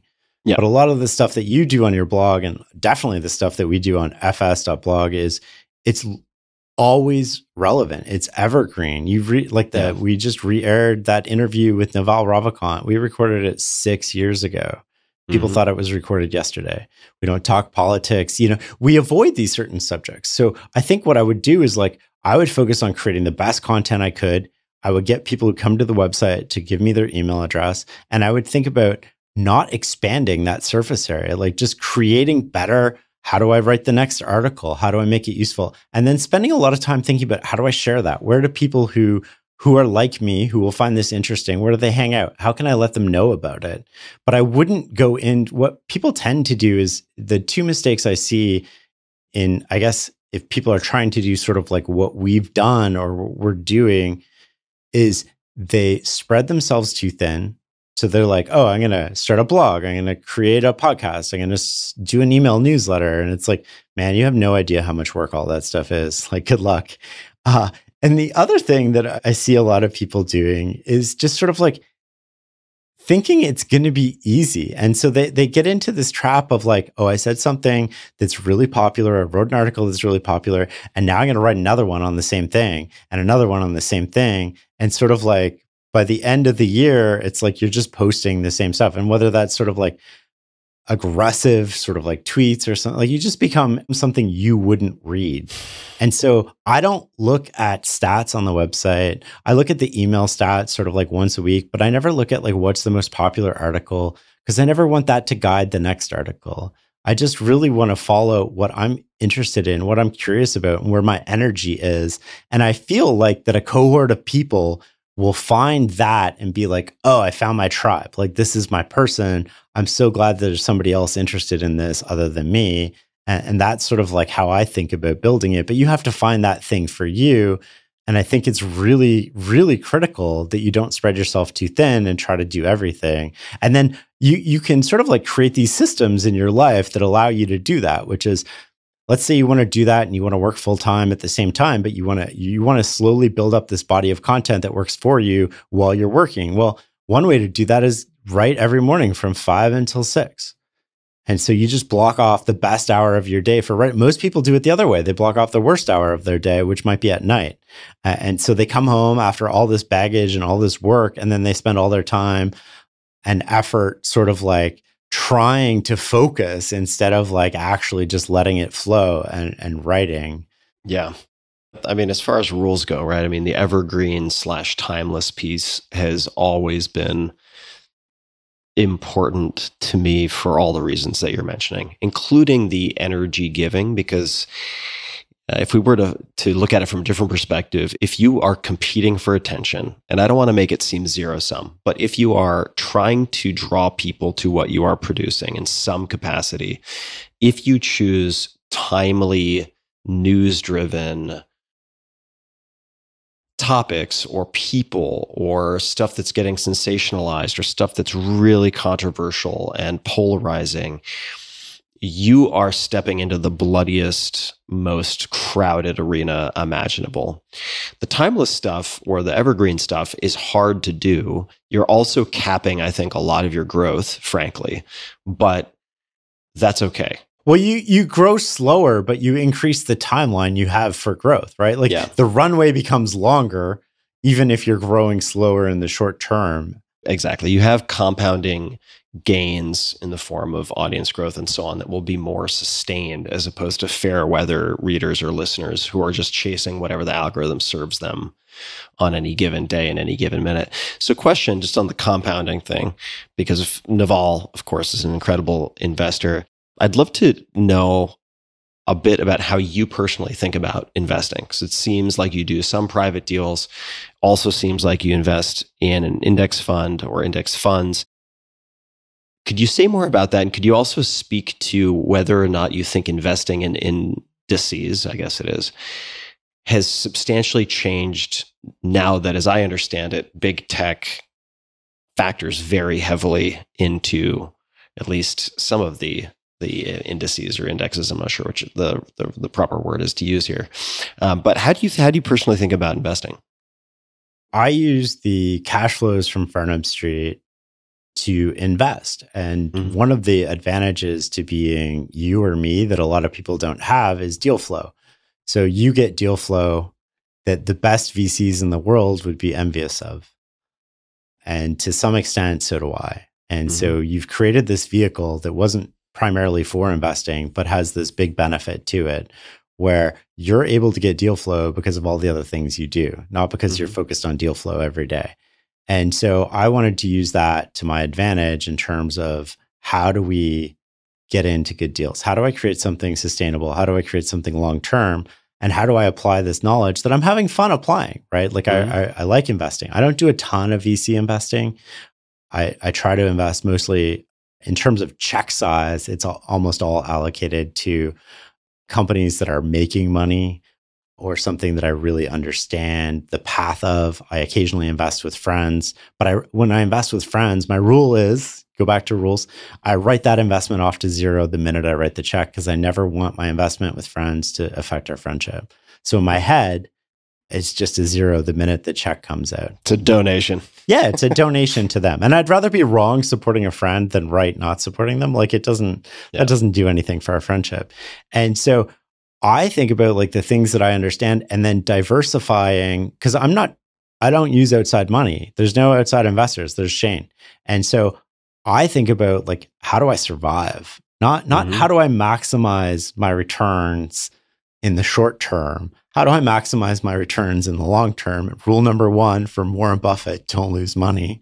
Rule number two is like, see rule number one. So I want to diversify when it makes sense, but I also want to be in a position where I can flow to whatever makes sense. Like I don't, we have a real estate company where we invest in real estate, but we'll wait until there's a lot of distress until we put more money into that. And then I can be patient. I can go years without making an investment. Is that mostly residential, commercial? What kind of stuff? All residential. All residential. Yeah. So it's multifamily, like multifamily at scale. And so like, I just want to do things where there's a long runway. I'm working with people I trust. The financial returns are sort of like justifying the investment, but also the advantage to being you or I or this one person sort of team is you can put yourself in a position where you don't have to, like you said, you stop VC investing for years. You don't have to make an investment. Nobody's emailing you going, Tim, why haven't you made an investment? Nobody's emailing you going, what are you doing with my money? All of a sudden, you can just let cash pile up on the balance sheet, right? Like you can just let it accumulate in the bank account. And then when you see an opportunity where the risks and rewards sort of indicate that this is favorable and you have an edge in this particular investment, then you can write a large check in like 12 hours. Like there's no investment committee to go through. There's nothing to do. It's just you making a decision. And so I like that aspect of it. And I think about it that way. I do the index fund thing. It's sort of outside all of that, which is just like, I like fail safes. I don't know about you, but like I hide money from myself at times. So like the real estate company, when I log into my bank, it doesn't even show up on the list of companies we have. It's just like this separate entity that I log into once a year to get the financial statements for the accountants. But mentally, I've convinced myself it doesn't exist, which I think is like a really powerful way for me because I don't want to convince myself that I'm smarter than I am at any of this stuff. And I also always want to think that I'm in a worse position than I am because I really want to increase and improve my position. And has your thinking on index investing changed over the years, or is it like I see oftentimes, people saying it's not timing the market, it's time in the market, so just keep buying, right? Just keep buying with respect to an index or any number of different index funds. How has your thinking remained the same or changed with respect to index investing? The weighting of the top companies has definitely caused me a little bit of hesitation. What I do with indexing is while I invest in an index fund every month, I don't always invest the same amount of money in the index fund. So if you want to think of this sort of very simplistically, when there's panic and nobody wants to invest, I tend to put more money in. And when everybody's investing and we're reaching all-time highs, I tend to put less in. I don't know if that's an effective strategy for everybody else. It's just sort of what I do to regulate money going into index funds. But what we haven't seen with index funds that worries me is with the rise of index funds, we haven't seen massive forced selling of index funds and how that impacts the funds.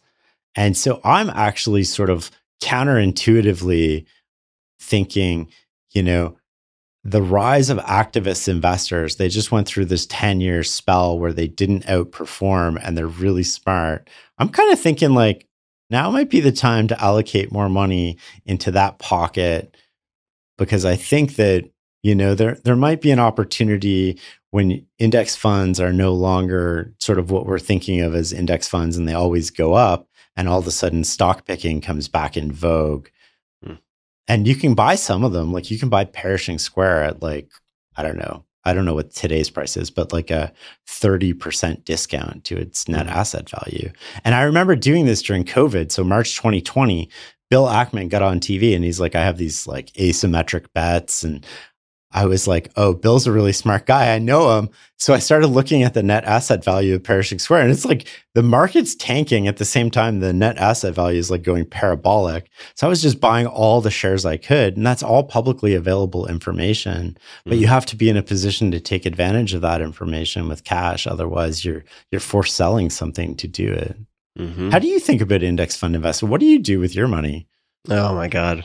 I'm in the process of tremendously, I don't want to say de-risking, because I that would presume that I accurately can identify and understand all the various risks out there, which is kind of ridiculous. Would be a ridiculous thing for me to claim. But I have realized that many of my investments are highly correlated. And I've always been growth first. And I have friends, I'm not going to name names, but friends who are like, look, there is no role for bonds in your portfolio. You don't need the cash. Like, you should be 100% go. And these are very smart people who have done very well over long periods of time. And intellectually, let's first of all say I'm not a financial advisor. I do not recommend anyone take that advice, but this is advice that a few of my friends were giving to me based on their understanding of my life. And what I came to realize is that while academically that might be true, it actually makes it harder for me to sleep. So I am making a number of decisions right now that, for anyone who is type A, super driven, successful, growth minded investor, would look at askance and consider probably pretty stupid. But for me, I'm realizing, number one, I don't need to chase extra gains necessarily. I mean, I have areas where I feel like I have informational advantage with early stage stuff. If I decided 2 years from now I want double, triple down, or 10x down on that sector, I could do that pretty easily. So I'm going to try and experiment for a few years. I'm in the process of doing this right now, where I'm going to be moving a lot of my cash from sort of growth positions. I can't do that in all cases because a lot of my stuff is locked up in privates, but I'll be moving a lot from areas that are high growth, but that are high complexity and difficult for me to understand. That applies to a bunch of stuff overseas where I don't think the world is as siloed as it once was. I mean, Nassim Taleb and I were talking about this recently, where, the idea that you're protected from the ups and downs of, say, the US by being in Western Europe is kind of ridiculous. And that's true even further afield. So I'm trying to, I suppose at this point, optimize for sleep. That's it. Yeah. And I'm sure I'm going to look back a few years from now and say, fuck, man, the opportunity cost was so high. But there are periods of time where I've been red hot and I've been able to strike, most notably when I had much less cash in sort of 2008 to 2012, let's say, which was an incredible vintage and a period for startup investing. If someone were to give me my starting capital that I had then now, even adjusted for inflation, say, go get 'em, Tiger, I would not succeed. I really don't think I would be able to do what I did then. The world has just changed. The valuations and the deal structuring, all of these things have changed. However, there have been these pockets where I've been able to make good decisions only because I have extra powder. And right now I feel like I'm, or at least over the last handful of years, pretty fully deployed where I could get in a position, if I screw up my planning, where I'm a forced seller, or at least a distressed seller. Right. Not in any kind of bet the farm way, but it adds stress. And I think that after so long and really focusing so hard and in for periods of time working so hard to get to a point where I don't need to, fortunately, and there's a lot of luck involved, but worry about my expenses, like to manufacture complicated strategies for life that add that stress back in is kind of ridiculous. It's completely absurd. So I'm trying not to do that. And I notice among my friends, like almost all of them do this and we laugh about it. It's like, oh yeah, I managed to remove this stress. Let me figure out a really sophisticated, like self-sabotaging subconscious way to add all that stress right back in. So that's a long answer to a short question, but well, it's so interesting because you hit on a couple things there that really resonate with me and how I approach things. The first was you were like, the opportunity cost is huge. Well, no, because you're only considering the measurable opportunity cost. You can't measure your sleep at night as easily. Right. And so that decision makes perfect sense. Like, why risk what you have and don't need for like what you don't have and don't want to begin with? Yeah. Right. It doesn't make sense to take those risks at a certain, when you're young, it makes sense to take a lot of risk in order to sort of get ahead. But as you get older and you have more to lose, sure, you can keep pushing that button as long as you want. But at some point, it doesn't always have to be a pure financial decision. An example of that is when I left sort of working for the intelligence agency, I had this amazing pension, and they're like, well, starting at 55, we're going to pay you this much money every year. And it's a pretty big sum of money. Like, I worked a lot of years there and got a really decent salary. And I was like, no, cash it in. And my accountant was like, what do you mean cash it in? Like, that is the worst financial decision you can make. And I'm like, it's the worst financial decision, but it's the best psychological decision. Because if I know somebody's coming to save me, I'm going to behave differently. I need all the chips on the table in front of me, and I need to know it's on me. And I know that doesn't make sense to you, but for me, that's the only way that I'm going to have a shot at being successful at this. Also, I mean, not to state the obvious, but let's go for it. Past shelter, food, all the basics, and then a couple of extracurricular fun things here and there. Beyond that, even for that, the extracurriculars, I mean, presumably the money is used to improve your quality of life. So if you're doing things to make money that are decreasing your quality of life, it's sort of antithetical to the whole name of the game in some respect. 100%. Which I'm saying in part to remind myself of it, because I'm making a lot of decisions right now, which for me provoke a visceral angst because I have been so, during periods, I've made some terrible decisions too. Let's be very clear. I've made some very terrible, very expensive decisions, but there have been these sprints of, say, 4 or 5 years where I've made a series of very good decisions that tend to be opportunistic. The podcast is a great example. Yeah. That was nowhere in a 3, 5, or 10-year plan. It was very opportunistic, and the timing was really fortunate. And therefore, when I start moving, as I am right now, quite a bit into, let's just call it safer stuff, that's up for debate, but let's just call it safer stuff, it's very counter to my conditioned way of being in the world. Do you know what I mean? So it's an experiment. I'm also viewing it like, look, yeah, I'm going to pay a bunch of hits here and there, and I'm blah, blah, blah, tax this, tax that. Let's not let that tail wag the dog if we can avoid it. But I'm going to do it for, let's just call it 2 years and see how I feel, right? If I'm happy I did it, great. And if I'm sleeping better, great. And if I'm like, okay, that was an interesting experiment, but actually I want to get back in the fray and roll up my sleeves and like really go at it in this full contact sport known as all this early stage stuff, then fine. It's not a permanent decision. I think that's an interesting way to think about it. I mean, you could also, like, if you feel the need to keep going, you've accomplished so much and you've done really well. You could also just put money aside, enough money aside that if everything else went to zero, you'd be okay. Hide that bank account from yourself, basically invest it in sort of like safe, reliable stuff, and then pretend it doesn't exist, and then go nuts, right? And then, like, with all the other stuff, you can sort of like play these little mind games on yourself where it's like, oh, all of a sudden I'm worth less. I got to make more, right? Mm-hmm. And if that's your goal, is to do that. But I'm totally with you. And like, money should improve the quality of life that you're living. And a lot of things that looks like, it's counterintuitive to most people because it looks like time. It looks like you buying time. Mm-hmm.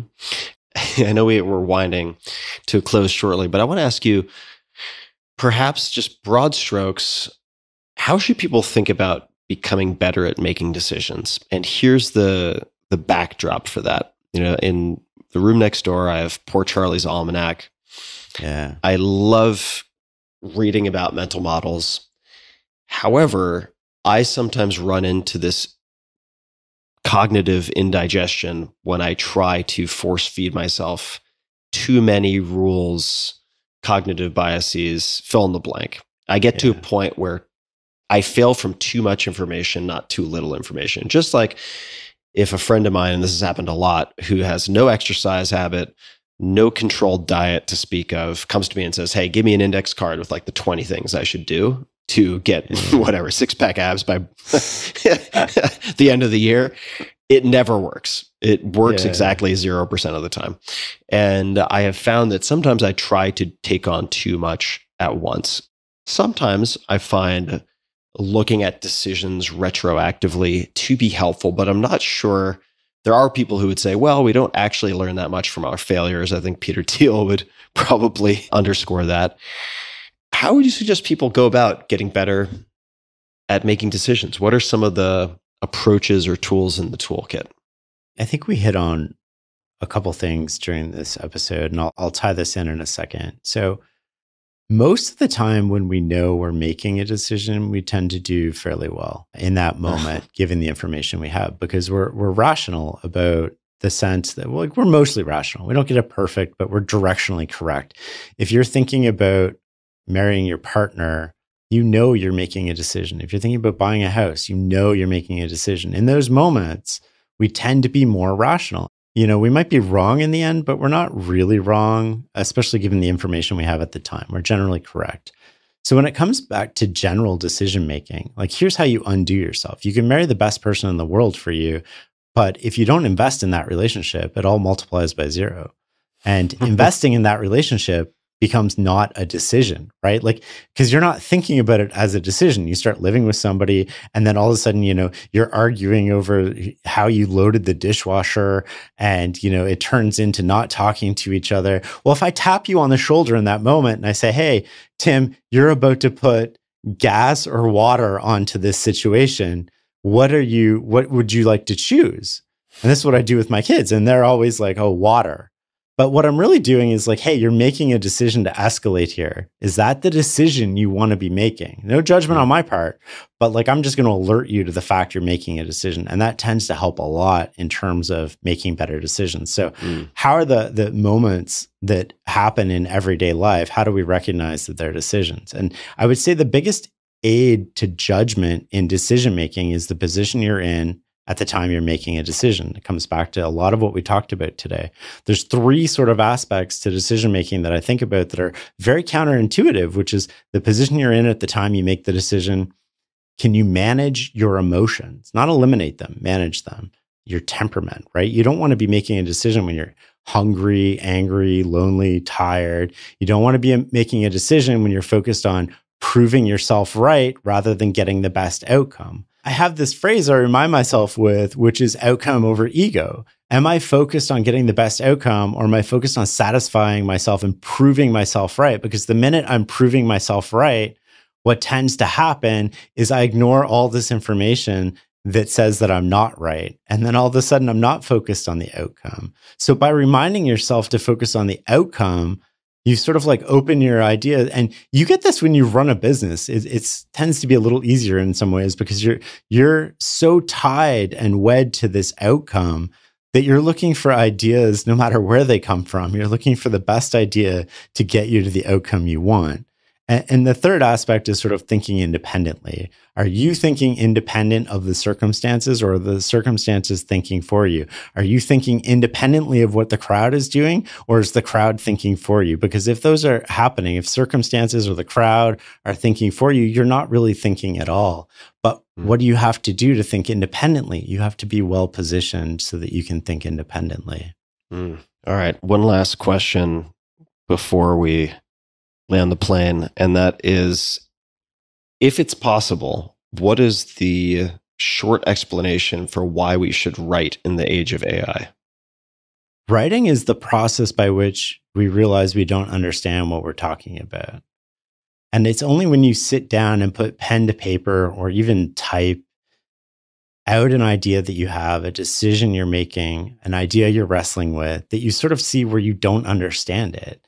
And the process of writing is not only refining that idea and helping you reflect on it, but you actually generate new ideas in the process of writing. And I think it's so easy. My kids do this, right? They're just like, oh, insert these little variables into Chat GPT, out comes an essay. And I'm like, you can't use that. You can feed it your essay and ask it like where the weak points are. That's a different way of using it than sort of like getting it to write these essays for you. But, the question they have is like, why would I write? Like, this doesn't make sense. This thing will do it for me and I'll get a good grade. And the other aspect I would say that's important to writing is you learn humility, right? Like you learn to give up on an idea that you have. Like you keep trying to fit this idea in, and you've probably experienced this too. And you really want this idea to work. Maybe you have a great opening sentence to a paragraph, but like it just doesn't make sense and you can't make it make sense. So you have to give up on it. You have to delete it. You literally have to delete something from your mind and be like, no, that doesn't make sense. No, that's not good enough. And I feel like there's a certain humility to that we're almost lacking in today. Yeah, you're not going to be able to examine your own thinking if the source material is produced by ChatGPT. Yeah, well, what you're really doing is like you have all these thoughts, right? And you're making the invisible visible. And by making the invisible visible, now I can see it. Now I can play with it. Now I can see where it's weak and where it's strong and how it interacts with other ideas I have. But when it's just in your head, then you can't see it. So you can't reason with it. You can't play with it. You just end up playing these mental games with yourself where you trick yourself into thinking something that you don't actually think. Yeah. I mean, and I'm bullish on so many facets of AI. So I'm not a Luddite who's trying to keep the horse and buggy at its pinnacle or anything like that. However, I do think there's a risk of us subjugating our own faculties in the same way that most of us have lost the ability to navigate without Google Maps or some equivalent. If you remove your long form thinking and remove the habit of putting that down in some form such that you can cross-examine it and identify where you're just not making any sense. Or maybe there's a shred of something that comes out spontaneously that makes a whole lot of sense. But if you hadn't captured it, you would never would have noticed it as it passed through your mind. I can't help but think that you will be incredibly weakened over time. And if we're either getting stronger or weaker, I'd say directionally, we want to go towards the former when possible. Definitely. One of the crazy things is like writing is often the process by which we learn to think. Yeah, for sure. Yeah, you're not writing down what you think. You're writing in order to think. Right. I was just journaling this morning, in fact. And one of my lines, which was borrowed from some of my friends in the military, super simple. I mean, this is not a incredibly granular rule, but just as a guiding philosophy. Slow is smooth and smooth is fast. Do not fucking rush. In other words, like when I rush, I make mistakes. Those mistakes cost me more time in the long run, just like trying to make decisions quickly before defining the problem correctly. It's like if you want to be fast in the long term, it's like, for me at least, slow is smooth, it's smooth is fast. Shane, the new book is, yeah, it's a good one. Clear Thinking, Turning Ordinary Moments into Extraordinary Results. People can find that wherever fine books are sold.